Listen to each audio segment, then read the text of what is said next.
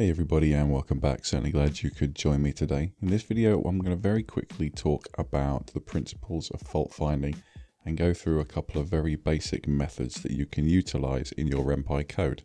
Before I get started, a huge thank you to everyone for subscribing and hitting that notification icon. That really helps me out. And of course, an even bigger thank you to all of my patrons and members. Your names will be running across the bottom of the screen at the end of the video.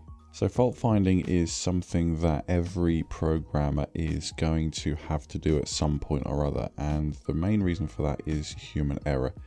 Either your code syntax is incorrect, or you've made a typo, or you're just trying to do things which just really aren't possible.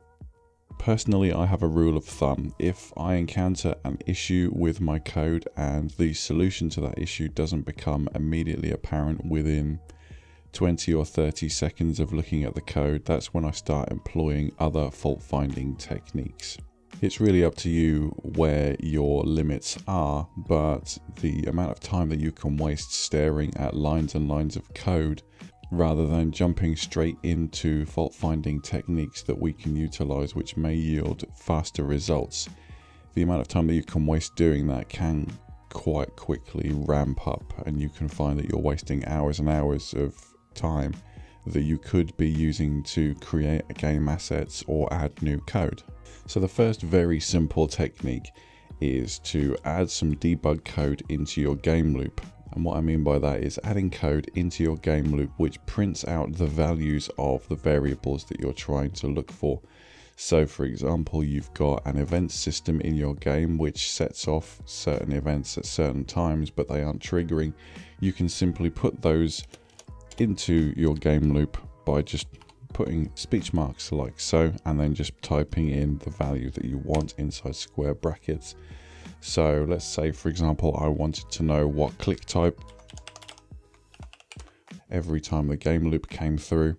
Put in that there, and this is great for certain types of errors, but to be honest, the most common way that you're going to find your errors is by running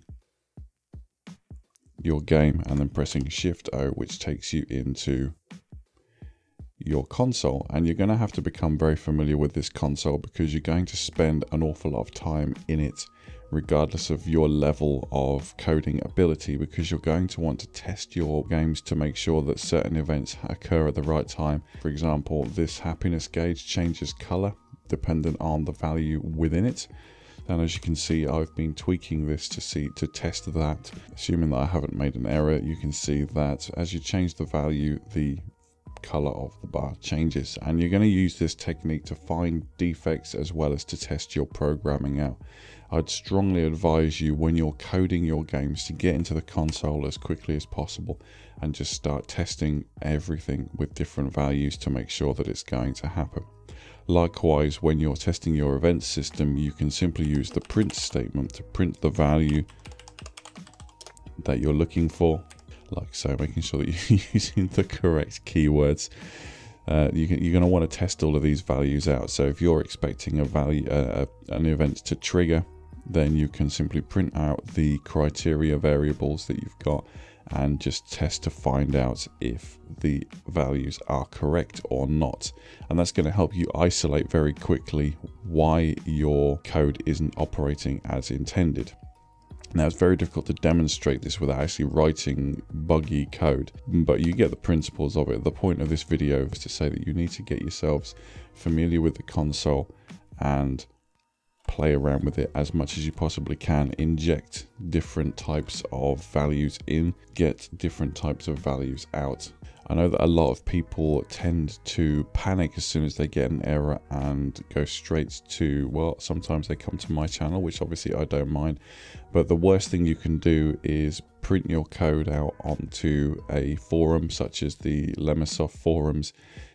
Not only are you showing off your entire game code, which is technically your copyrighted material, just doesn't make you look very professional. This is something that you're just going to get better at the more you play with Ren'Py and the more you try and work with different techniques that we've covered throughout the videos in this channel. Thanks very much for watching that, guys. I hope you found that useful. Smash like and subscribe, and I will see you in the next one. Take care of yourselves. Bye bye.